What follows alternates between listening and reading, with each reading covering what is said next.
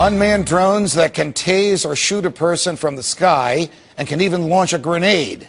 These are the latest toys the Houston, Texas SWAT team, the police department, purchased using its Homeland Security grant given to it by the federal government.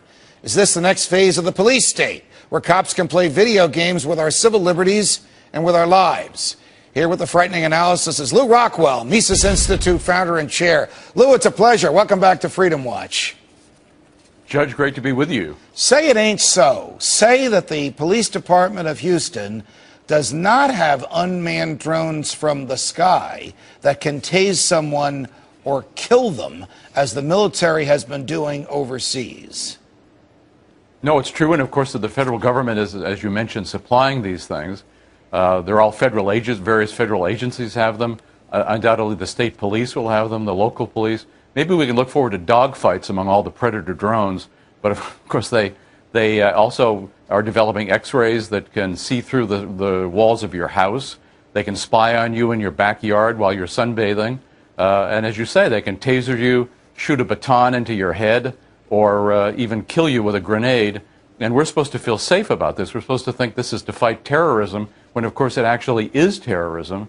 Most of what we're told about terrorism is, I think, phony baloney.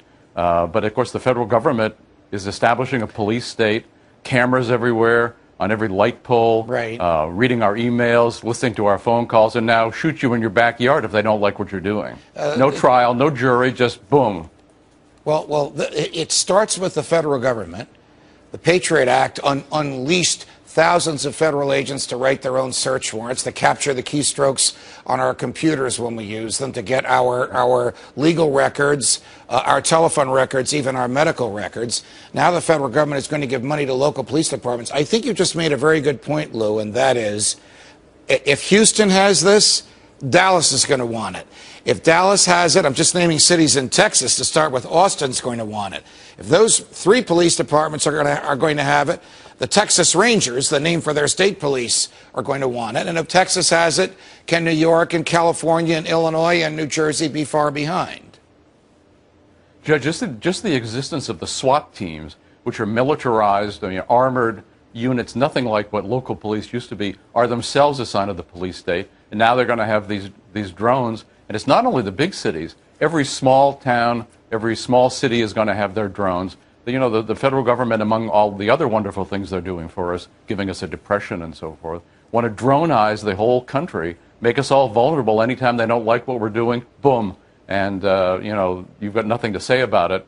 Maybe you can bring a suit afterwards that they'll say is too secret to be examined, right. And you're out of court. And much of this has happened without any popular vote. Decisions by bureaucrats and law enforcement started with the federal government. One hand the Patriot Act, and the other hand the president deciding to become judge, jury, and executioner on an American in a foreign country. He doesn't need a trial. We don't have time for a trial. The evidence of guilt is so overwhelming. Right. We know their argument. What can we do about this, Lew Rockwell?